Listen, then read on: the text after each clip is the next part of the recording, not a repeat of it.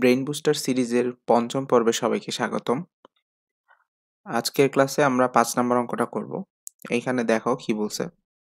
m KG ভরের দুইটি বলকে সিলিং থেকে a দূরত্বে রেখে l দৈর্ঘ্যের সুতা দিয়ে ঝুলানো হলো।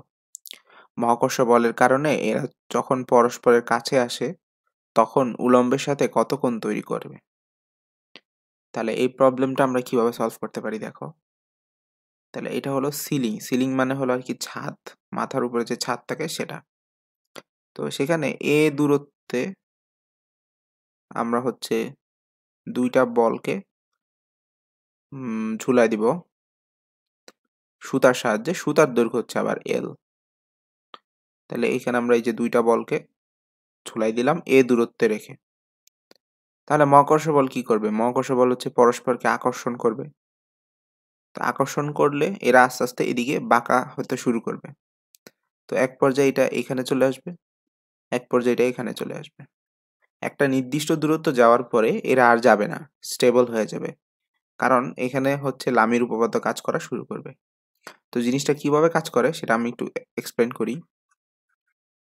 তো এটা একটু বড় হয়ে গেল, আমি মুছে একটু ছোট করে আঁকি।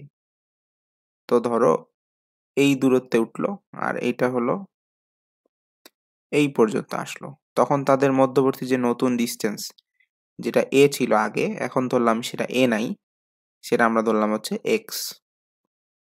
যেহেতু এটা সিমেট্রি মানে একই রকম সবকিছু, এটার ভর m, এটার ভর m, এটার দৈর্ঘ্য l, এটার দৈর্ঘ্য l, তাহলে এটা যত কোণে হচ্ছে বাঁকা হবে এটাও ঠিক একই কোণে বাঁকা হবে। প্রশ্ন আমাকে সেটাই বের করতে বলছে, এটা উলম্বের সাথে কত কোণ তৈরি করবে। তাহলে এটা তার এই যে সাম্যাবস্থান থেকে যতটুকু দূরে আসবে এটাও একইভাবে তার সাম্যাবস্থান থেকে ততটুকু দূরেই আসবে। তো আমরা সিম্পলিসিটির জন্য এখানে এত বড় গোল না দিয়ে জিনিসটাকে খুব ইজিলি ব্যাখ্যা করার জন্য আমরা জাস্ট বিন্দু ভর বিবেচনা করে নেই, তাহলে আমাদের বুঝাইতে একটু সুবিধা হয়। তাহলে এটাও আমাদের ধরলাম বিন্দু ভর ছিল, এটাও বিন্দু ভর। যেহেতু এখানে ব্যাসার্ধের কোনো ভূমিকা নাই, প্রশ্নে আসলে ওরকম কিছু ডাটা দেওয়া হয় নাই, তাহলে বড় আকার কোনো প্রয়োজন নাই। তাহলে নতুন যে দূরত্ব এটাকে আমরা ধরলাম হচ্ছে x, যেহেতু জানি না। তাহলে আমি যেটা বললাম যেহেতু এটা সিমেট্রিক্যাল, তাহলে আমার এখান থেকে যে দূরত্ব এখান থেকেও একই দূরত্ব। তো এই দূরত্বগুলো কত, মানে এই দূরত্ব কত দূরে সে গিয়ে থামবে সেটা চাইলে বের করা যায় x এর মাধ্যমে। তো আমাদের যদি দরকার হয় আমরা বের করব। এই যে কোনো একটার জন্য যদি আমরা কোণ বের করতে পারি তাহলে তো বাকিটাও করা যাবে, এটা তো একবার বললাম। এখানে একটা বস্তুর জন্য তাহলে যদি আমরা সেটআপটা খেয়াল করি, এই বস্তুটার যে অভিকর্ষ বল আছে mg, আরেকটা আছে কি দড়ির টান, আর হলো মহাকর্ষ বল যেটা হলো আকর্ষণধর্মী। এই দ্বিতীয় বলের বস্তুটা প্রথম বস্তুটাকে আকর্ষণ করতেছে। তাহলে এই বস্তুটার যদি আমরা ডায়াগ্রাম আঁকি তাহলে এটাতে তিনটা বল ক্রিয়াশীল, তিনটা বলের প্রভাবে বস্তুটা স্টেবিলিটি অর্জন করতে পারছে। তো আমরা জানি লামির উপপাদ্য বলে যে তিনটা বল মিলে যদি স্টেবিলিটি তৈরি করে তাহলে সেইখানে বল এবং তার বিপরীত দুইটা বলের সাইনের অনুপাত, কোণের সাইনের অনুপাত সমান।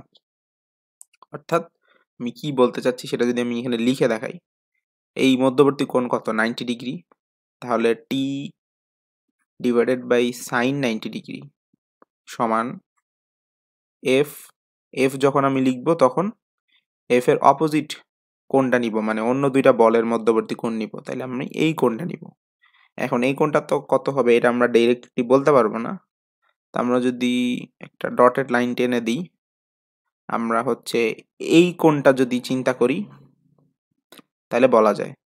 তাহলে এটাকে আমরা বের করতে চাই, এটা হলো থিটা ধরলাম, তাহলে এই কোণটা কতটুকু 90 মাইনাস থিটা, যেহেতু আমরা যেটা বের করব উলম্বের সাথে কোণ এটা বের করব, তাই না?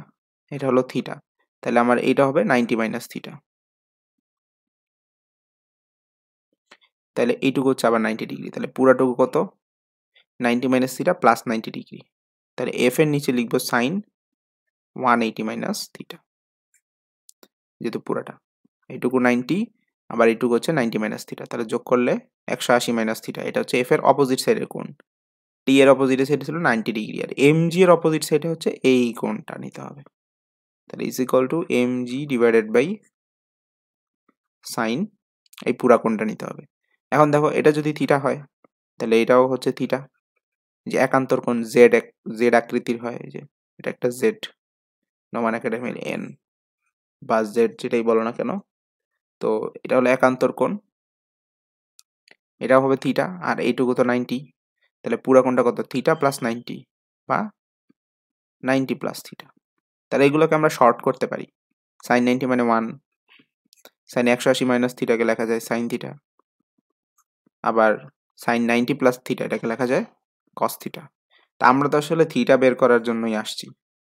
তাহলে আমরা যদি দড়ির টান আমাদের দরকার নেই, আমরা যদি এই দুইটা নিয়ে কাজ করি তাহলে আমরা লিখতে পারি F by sine theta is equal to M G by cos theta. তাহলে আমরা লিখতে পারি যে tan theta is equal to, যে সাইন থিটাকে এই পাশে আনলাম, এম জি কে এই পাশে আনলাম, F divided by M G. এখন এফটা কি, এফটা হলো আমাদের মহাকর্ষ বল, G M M divided by হচ্ছে মধ্যবর্তী দূরত্ব মানে এক্স স্কোয়ার ডিভাইডেড বাই কি এম জি। তাহলে আমাদের এম একটা কাটা যাচ্ছে, তাহলে G M by small G x square. তাহলে এইটাই হচ্ছে আমাদের ট্যান থিটা। এইবার আমাদের কিন্তু উদ্দেশ্য ছিল মধ্যবর্তী কোণ বের করা, তো কোণ কিন্তু অলমোস্ট ডান। জি হলো একটা কনস্ট্যান্ট, বড় হাতের জি বা ছোট হাতের জি দুইটাই কনস্ট্যান্ট। এম প্রশ্নে প্রোভাইড করা আছে বস্তুর ভর, কিন্তু সমস্যা যেটা হলো এই এক্স, মানে কত দূরে গিয়ে জিনিসটা থামবে এটা কিন্তু আমরা আর কি কেউ বলতে পারি না। কিন্তু এই মানটা চাইলে বের করা যায়। কিভাবে বের করা যায় সেটা দেখো। আচ্ছা, তো এখানে আমরা যদি ধরে নিই যে এই দূরত্বটা হচ্ছে ওয়াই, তো আমরা যদি এই পিচ্ছি দূরত্বটাকে ওয়াই ধরি তাহলে দেখো এখানে লেখা যায় যে ট্যান থিটা সমান সমান হচ্ছে লম্ব বাই ভূমি। তাহলে ওয়াই ইজ ইকুয়াল টু লেখা যাবে এল ট্যান থিটা।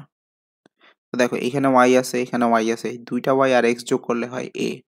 তাহলে আমরা লিখতে পারি 2y plus x is equal to এ। তাহলে 2l tan theta is plus x is equal to এ। তাহলে আমরা চাই এক্স এর মানটা এখানে বসাতে। তাহলে এক্স ইকুয়াল টু হয় এ মাইনাস 2l ট্যান থিটা। তো আমরা এক্স এর জায়গায় এই ভ্যালুটা বসায় দিতে পারি। তাহলে ট্যান থিটা আসবে, ট্যান থিটা স্কোয়ার হবে, দেন এটা কিউবের একটা ফাংশন হয়ে যাবে। তো জিনিসটা একটু কমপ্লেক্স হয়ে যাবে তখন। আরেকটা জিনিস আমরা করতে পারি, সেটা হচ্ছে যেহেতু আমরা জানি যে মহাকর্ষ বল খুবই দুর্বল একটা বল, তো মহাকর্ষ বলের কারণে এই অ্যাঙ্গেলটা আসলে খুব একটা বেশি বড় হবে না। কারণ দেখা যাবে যে মহাকর্ষ বলের ভ্যালুটা আসতেছে 10⁻⁻, ধরো যেহেতু জি এর মানই হলো 6.673, 10⁻11, তাই না? মহাকর্ষ বল তাহলে এরকমই 10⁻8-9 স্কেলে টাইপ এই টাইপেরই তো কিছু একটা আসবে। তো খুবই দুর্বল বল এই দিকে যখন টান দিবে তখন এই অ্যাঙ্গেলটা কিন্তু খুব একটা বেশি বড় হবে না, খুবই সামান্য হবে। তাহলে ওয়াইটা কিন্তু খুব একটা বেশি বড় ভ্যালু না, এটাকে আমরা প্রায় জিরোর কাছাকাছি চিন্তা করতেই পারি। তো ওয়াই যদি জিরোর কাছাকাছি কোনো একটা ভ্যালু হয় তখন এক্সকে কিন্তু চাইলে অলমোস্ট এ বলে দেওয়াই যায়, মানে এই দূরত্বটা আর এই দূরত্বটা অলমোস্ট সেম থাকবে যদি কোণটা খুবই ছোট হয়। এটা তোমরা একটু ভিজুয়ালাইজ করতে পারতেছো আশা করি। তো তখন তুমি চাইলে এইটা ভেবেও লিখতে পারো tan theta is almost equal to GM by G A square, বা theta is equal to tan inverse GM by G A square. তো এখানে আমরা কনসিডার করে নিছি যে মহাকর্ষ বল দুর্বল বল, তাই এক্স এর ভ্যালুটা অলমোস্ট এ এর সমান। যদি এটা কনসিডার না করি তাহলে আমাকে এই যে এক্স এর জায়গায় এ মাইনাস 2l ট্যান থিটা বসাতে হবে। তো জিনিসটা একটু কমপ্লেক্স হয়ে যাবে, অনেক অনেক বড় একটা ইকুয়েশন চলে আসবে। তো এটাতে আমাদের দরকার নাই, যেহেতু আমরা জানি মহাকর্ষ বল একটা দুর্বল বল, তাহলে আমরা এইটুকুই লিখতে পারি। তো এই ছিল আমাদের 5 নম্বর পর্ব। তো পরবর্তী পর্ব দেখার জন্য আমন্ত্রণ থাকলো। আল্লাহ হাফেজ সবাইকে।